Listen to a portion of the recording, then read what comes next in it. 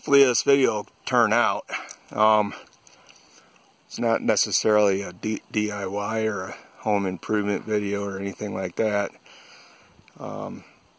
Just showing my elk camp. I'm set up here in the Rocky Mountains of Wyoming, and it's the first year with my Kodiak Canvas cabin tent.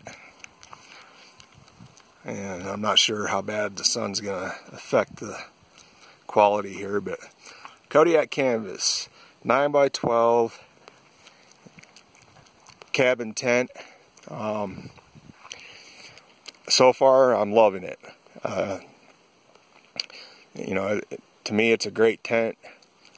I was thinking about a regular outfitter's wall style tent, but I didn't have the $2,000 plus in order to buy one. So I spent, I think, maybe got this whole setup for like $740 from Competitive Edge. I missed a really good deal on Cabela's, but they were sold out by the time I had the money to order it.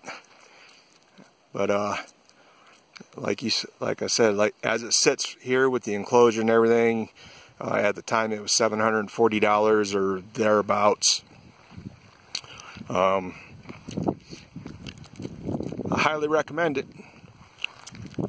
The only advantage that a wall tent would have is it would already have a stove jack installed, and I'm going to install my own.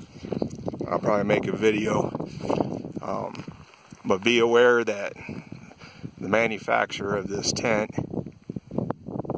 advocates or does not recommend setting up any type of a heater inside of this tent. Electric, propane, wood, any type.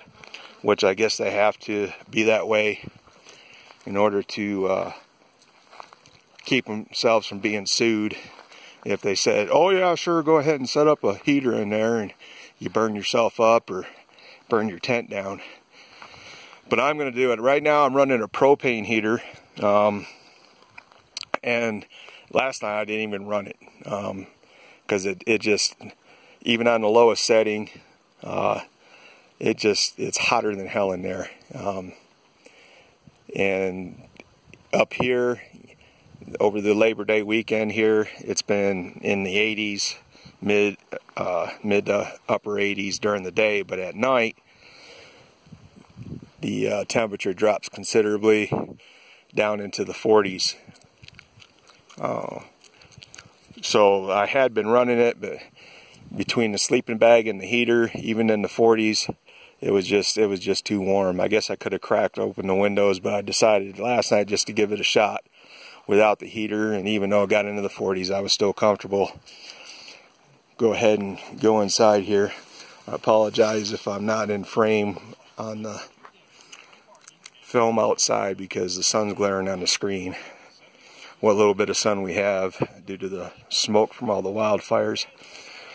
But this is inside, and this is the heater I'm running. It's Mr.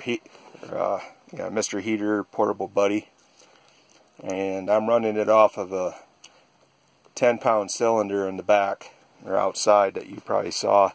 I just run a hose out the tent. There's a little zipper port down there, and I run it out underneath the underneath that surround out there. And like I said, it puts out plenty of heat. I'm kind of hoping it gets colder. You know, this warm weather is not good for hunting, and it's not good for hanging meat.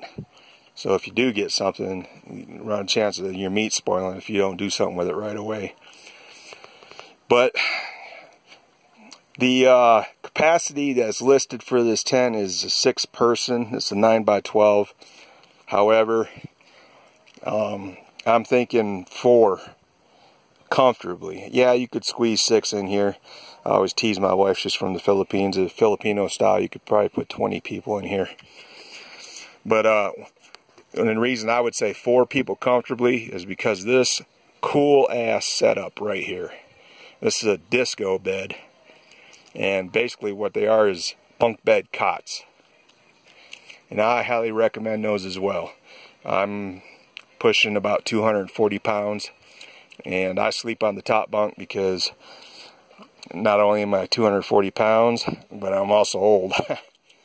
And getting in and out of that bottom bunk can be a chore, so I like that top one, and that's where I've been sleeping. No problems at all with any fear phone's glitching right now. So that's probably about the end of the video. My phone is really messing up. But anyway, 4 people, you put 2 bunk beds over here and 2 bunk beds over here in this area. Here's the door. And then you still got plenty of room. There's my wood stove that will be going in before the end of this season. And I'll probably set it right here in the middle. Not in the middle of the tent, but right here, 2 feet from the wall. And then run the pipe up towards the ridge up there. And I apologize for the quality of this video. I know it's jumping around. But anyway, that's pretty much it, except for the enclosure here. This is the bee's knees right here. This is my cook area.